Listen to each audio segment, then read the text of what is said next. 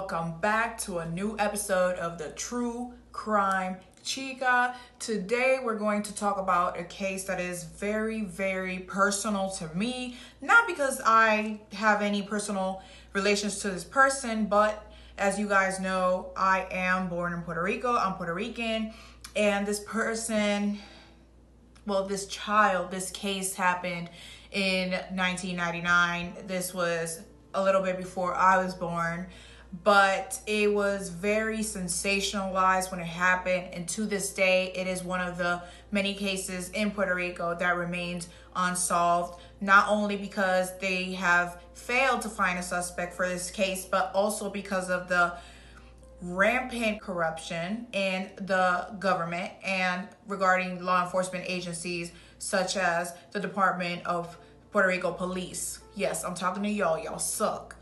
Anyways, this case is pertaining to a child at the time called Rolando Salas Jusino, or as called to by his parents, Rolandito, as a term of affection.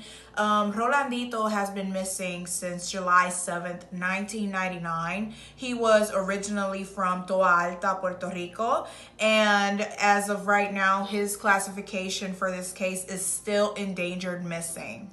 He is male and also of Black and Hispanic race. His date of birth was October 12, 1994. So as of today, he should be about 27 years old.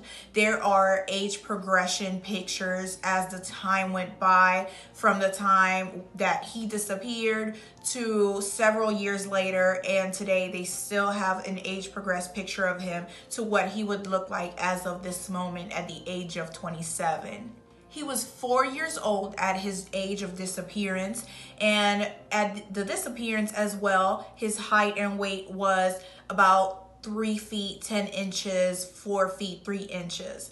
He was about 50 pounds, and the clothes that he was wearing when he disappeared was a green t-shirt, dark green shorts, and a black and white sneakers. According to the case details, Rolandito was last seen playing unsupervised in a park located at Urbanización Colinas de Plata in Toa Alta around 4 and 7 p.m. in Toa Alta, Puerto Rico. After that, he was never seen again. One of the prime suspects in his case was Rolando's stepfather, and at some point even his mother. Roberto Gotay Valcárcel, his stepfather, was a prime suspect in this case. And for a time that he was in prison, it is rumored that other prison inmates that were also around him had overheard that he confessed to killing the child and leaving him buried under a farm. However, this particular rumor was never verified by law enforcement, and it was never pursued by law enforcement.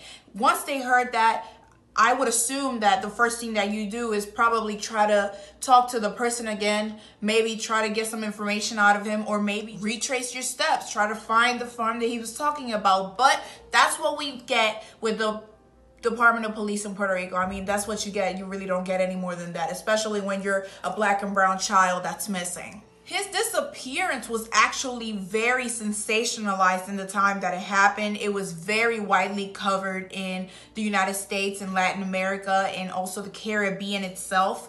There was a theory that his disappearance was drug related, but however, that theory was quickly dismissed because none of his family members were known to have been involved in drugs.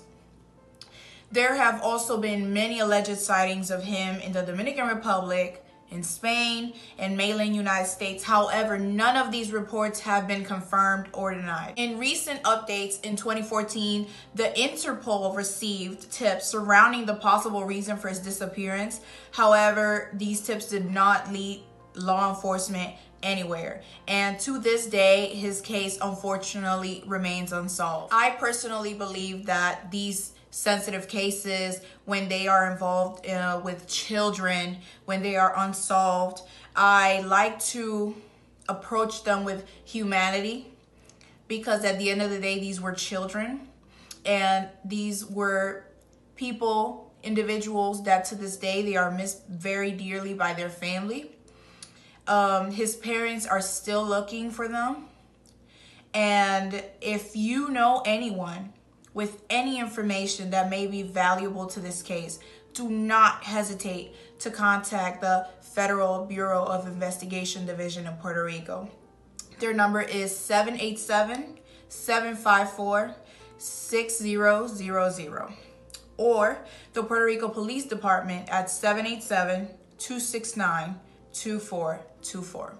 All right, this has been an episode of the True Crime Chica talking about the Rolandito Salas Jusino case. I really hope you guys enjoyed this. I try to approach it with as much respect as possible because at the end of the day, they are human and I do not like banking on people's pain.